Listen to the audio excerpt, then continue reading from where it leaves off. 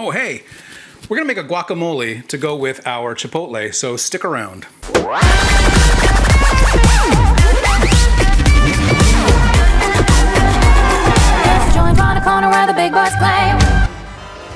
So, we're gonna fancy up some fast food again. We went to Chipotle and we got a bigger than your head burrito, and we got it with the sofritas and all of the veggies, and no sour cream, of course no dairy. So inside this tube of tinfoil, we have a vegan burrito.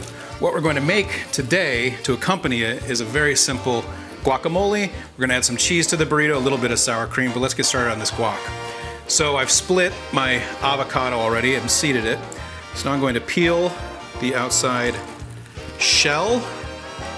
You can actually just spoon this out if you want, but when your avocado is ripe like this, it just peels so beautifully. Peel the avocado. So we're putting our avocados, one whole avocado in this bowl. And we're going to take our garlic press. We're gonna use a garlic press. You don't even actually have to peel the garlic, you just stick it in the press and use all of your might to push the garlic out. So now we have garlic and avocado in the bowl. We're going to cut and squeeze some lemon juice in there. Lemon juice to me just actually amplifies everything. It makes things taste so fresh and delicious. Now with just the back of our fork, we're going to mash the avocado. All right, so we've mashed up our avocado to a guacamole consistency. There's some garlic in there, pressed garlic, and a little bit of lemon juice. I also sometimes like to add finely chopped red onion and even some pepper, some finely chopped red or orange pepper for some color and flavor. But for right now, we're just making a very simple guacamole to accompany the Chipotle burrito. Guacamole. So here it is, the vegan Chipotle burrito. We just ran down the hill and ordered, brought home, because we're gonna put some cheese and sour cream on this. So I haven't unwrapped this beast yet.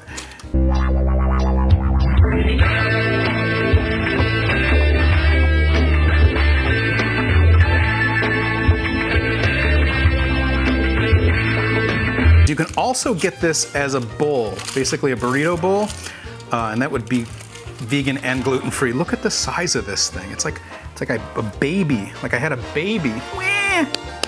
Wah! See, you can spank a burrito.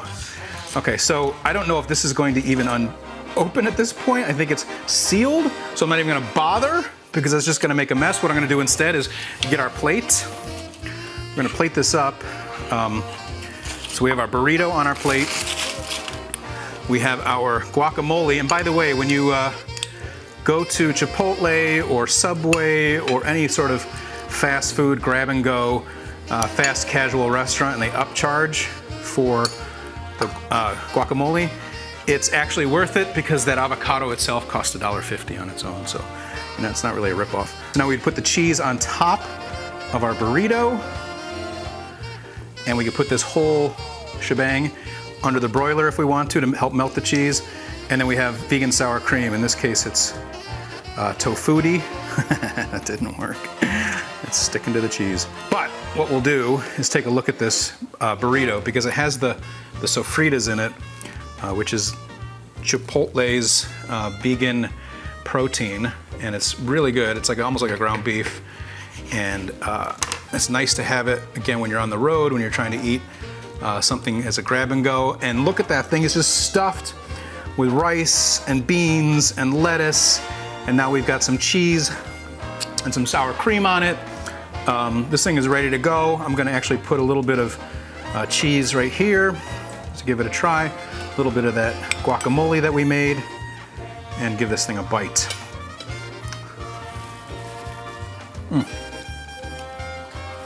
It's really good.